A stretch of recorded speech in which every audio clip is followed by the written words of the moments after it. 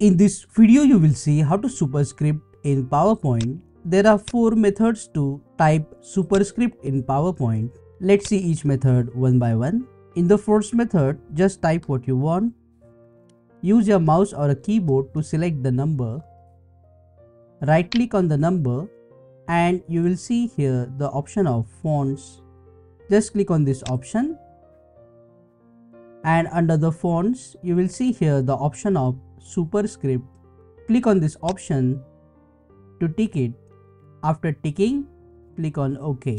Second method is also easy. Just select number 2 and you will see here the option of x square. So this is a superscript option. Just click on it to get the superscript. In the third method, if you are writing an equation, go to the Insert tab and then click on Equation. You will see this equation box.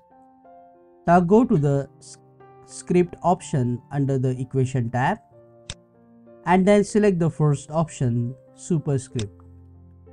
Click in the first box, type what you want, and in the next box, type the number as a superscript.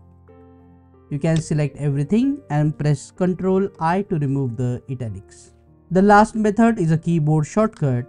Just select the number and on your Windows keyboard, press and hold the Ctrl button. Then press and hold the Shift button and press equal to get the superscript. In this way, you can type superscript in PowerPoint slides. Click on that like button, comment below and let me know if this video solved your problem. And don't forget to check out these useful videos if you want to learn Microsoft PowerPoint quickly. See you again in the next one.